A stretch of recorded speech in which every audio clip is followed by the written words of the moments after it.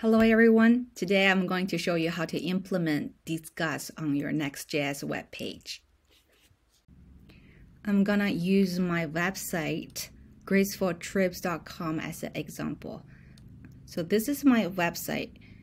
If you go to this page, which is a blog post, by the end of the post there's no comment at all. So my goal is to add the comment section here using disqus.com. Okay, let's get started. The first is to create an account under disqus.com. So after you create an account, you can actually create several sites. So you can see here I have 2 sites already. I'm going to implement the one for gracefultrips.com.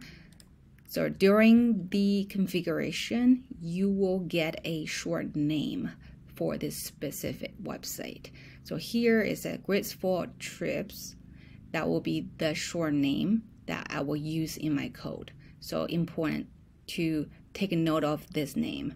The next step is to install the npm for React Disqus. So we can do npm install Disqus React under the root of your code.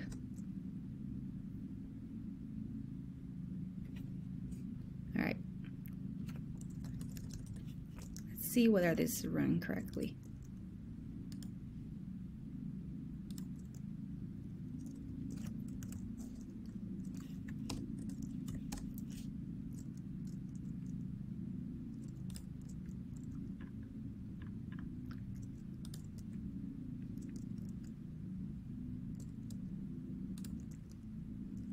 Okay, it's looking good. The next step is to create a comment component. So this is the product directory. This is the folder component. So we can create a new file under there.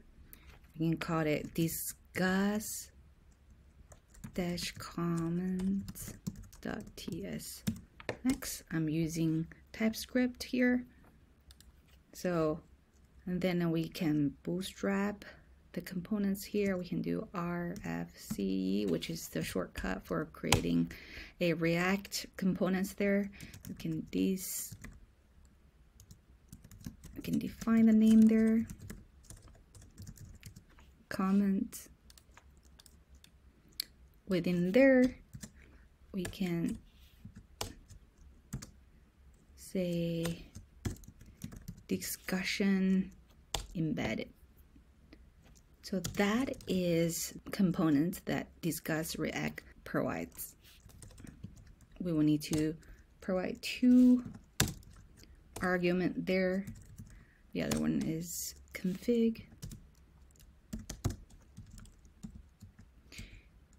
Okay, so for short name, if you remember, I mentioned we need to get the short name from disqus.com when you set up the site. So we will use Graceful Trips here.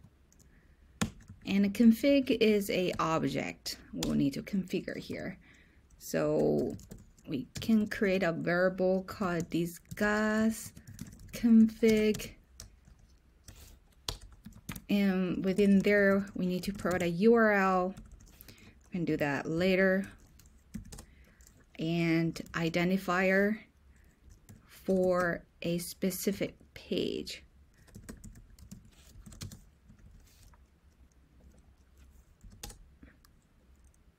And title. So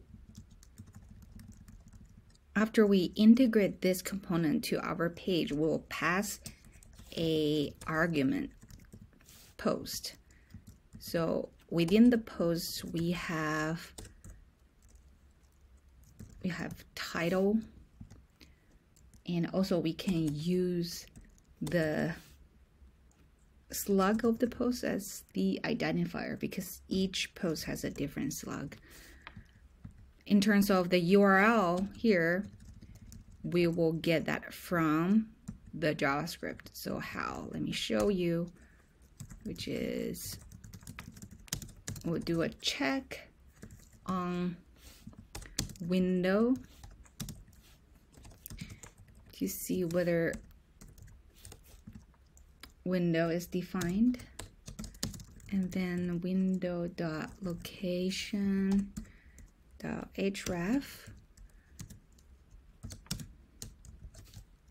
by default is empty. And then we can pass the page URL there.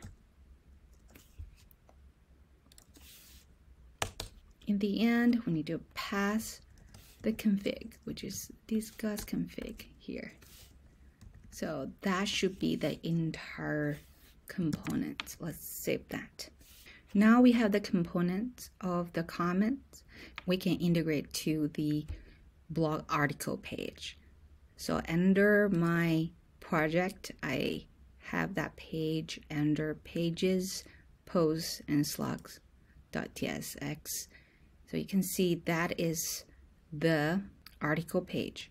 And the place I want to add the comment is beneath this article tag.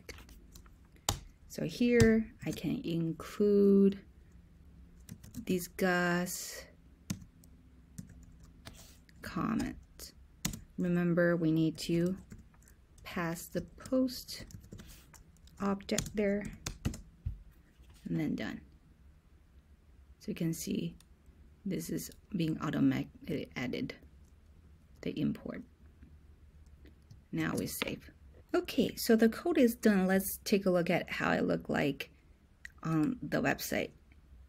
So when we open and we see this error, it says it's missing this module called prop types.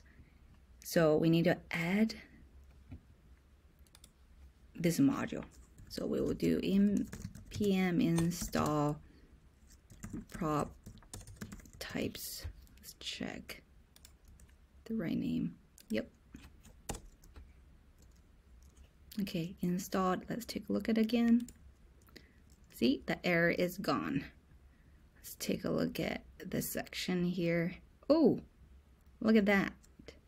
The comment section is there, and we can do upvote.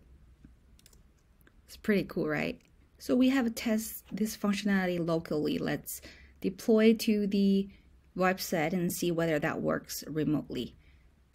So we can push the change here, making sure we make the correct changes. And then we say edit Disqus comment, push.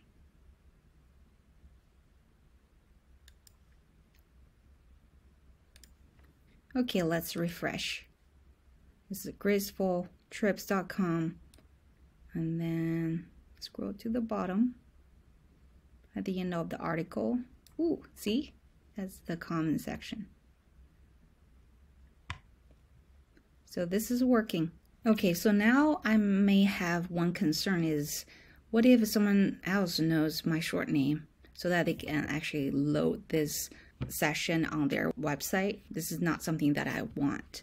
So Disqus already have that solved. If you go to the admin under the sites, and then under general, you will see there's an option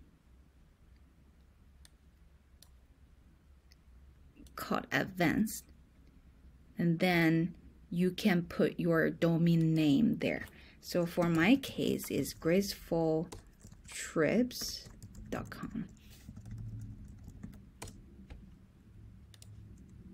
Add that.